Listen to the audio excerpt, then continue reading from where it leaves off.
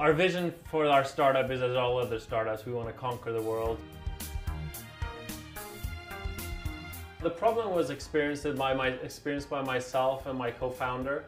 I have 2 kids and he has 4 kids, and it was an experience coming to the football field and nobody else was there, and just because we hadn't seen the email among 200 other emails received that day on that the match was going to be moved to a different field.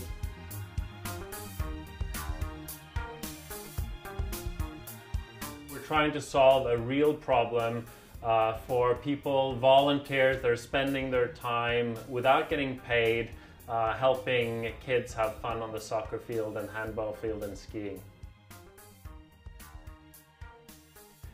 I think the one thing I would say is create something you're passionate about.